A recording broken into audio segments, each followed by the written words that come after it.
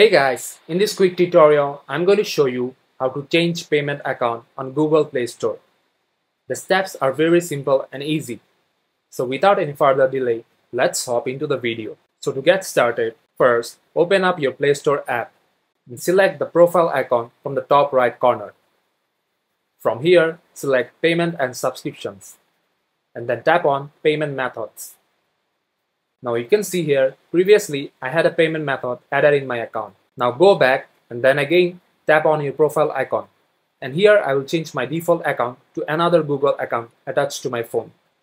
If you don't have any other Google account attached to your account, you can simply swipe down and tap on Add Another Account to add a new account.